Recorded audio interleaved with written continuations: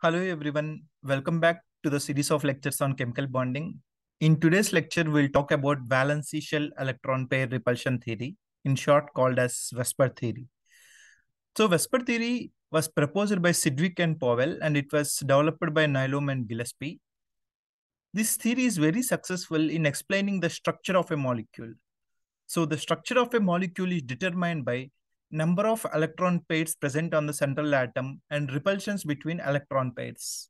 So we can have two different types of electron pairs. The electron pairs that are shared with other atoms, these are called bond pairs. And electron pairs that are localized on a particular atom, these are called lone pairs.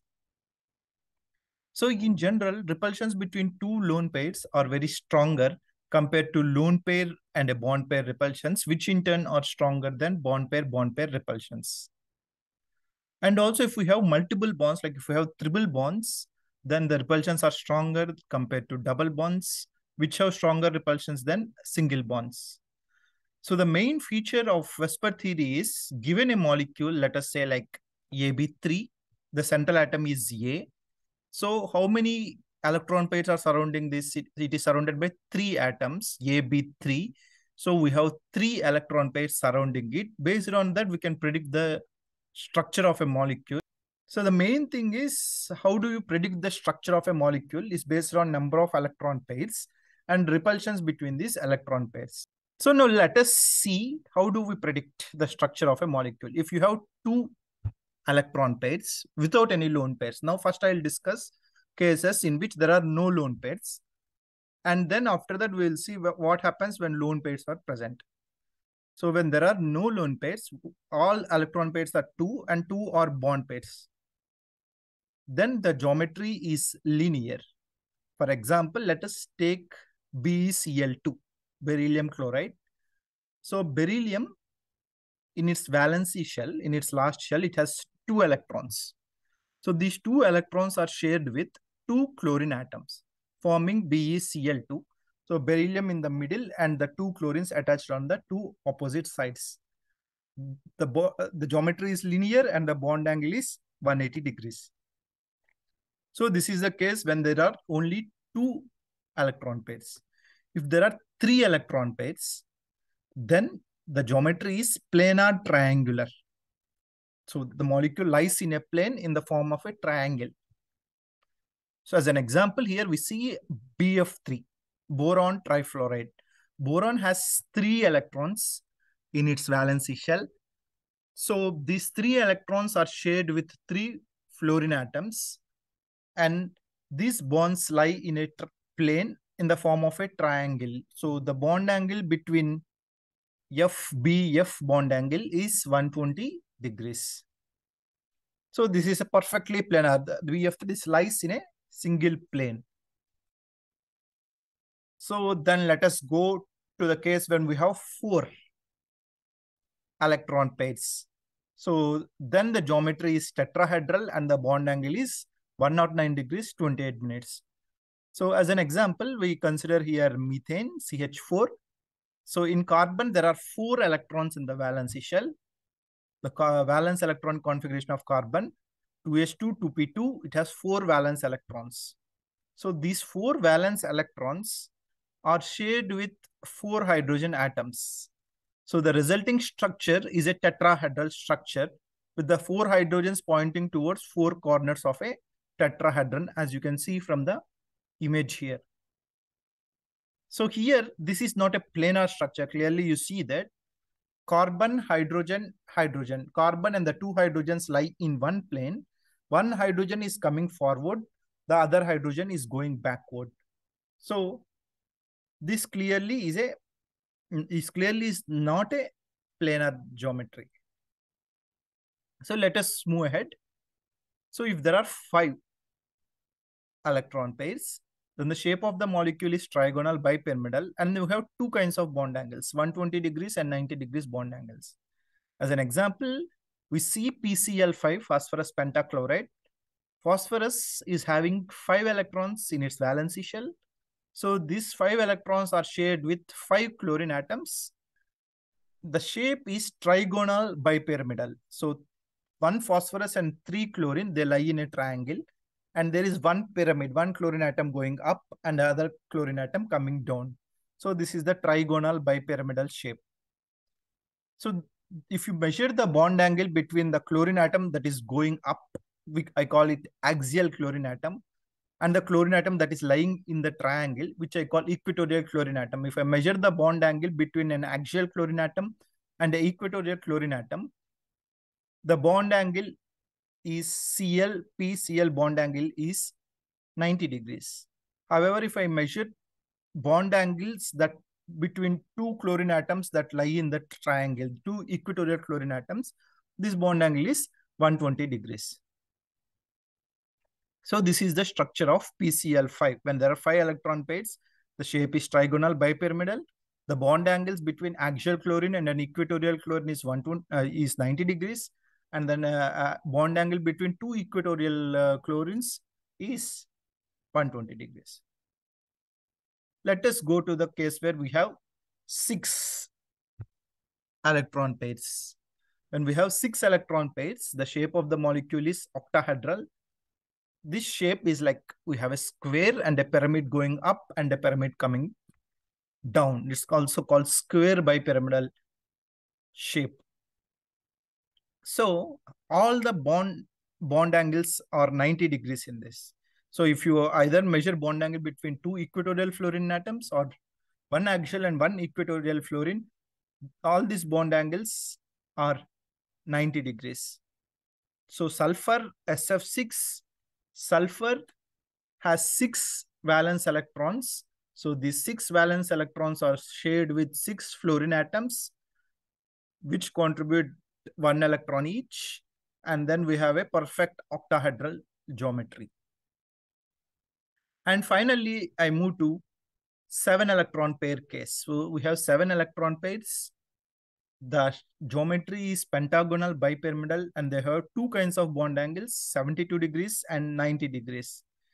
So as an example, I consider IF7 here. Iodine has total 7 electrons in its valency shell. So these 7 electrons are shared with 7 fluorine atoms. So out of these 7 fluorine atoms, 5 lie in one plane, 1 is going up, and the other fluorine atom is coming downward.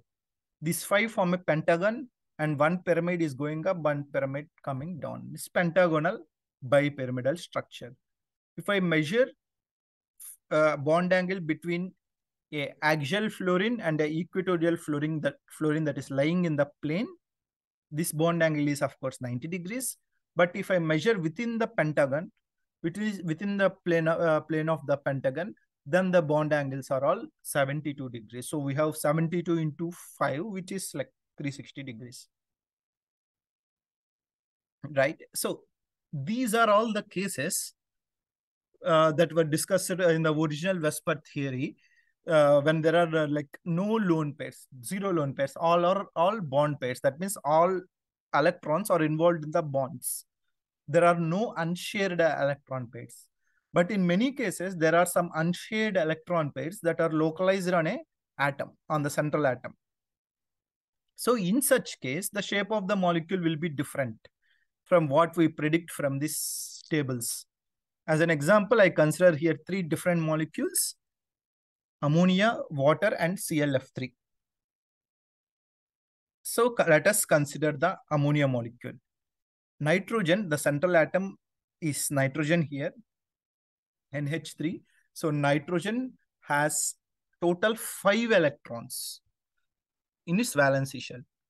But here I have only 3 hydrogen atoms. So only 3 electrons are shared with 3 hydrogen atoms. So there is one lone pair that remains on nitrogen. So only 3 electrons are shared, right? So how many electrons are remaining? 5 minus 3. 2 electrons. That is a pair of electrons are remaining.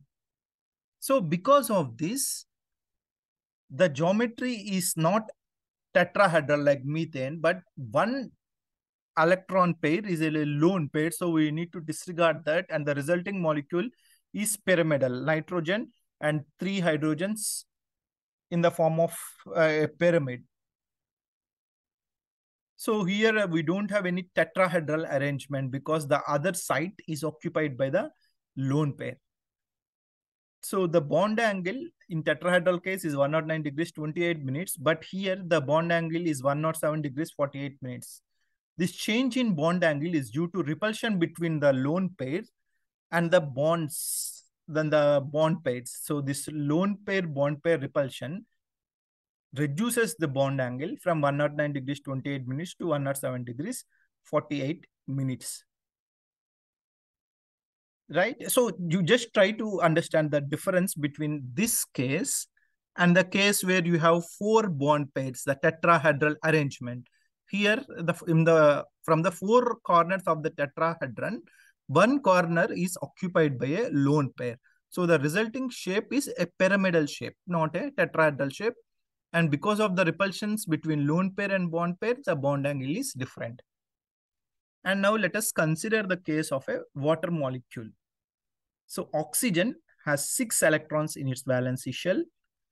Among these 6 electrons, 2 electrons are shared with 2 hydrogen atoms. H2O molecule, 2 hydrogen atoms are there. So among the 6, 2 electrons are shared. How many electrons are remaining? 6 minus 2, 4 electrons are still remaining.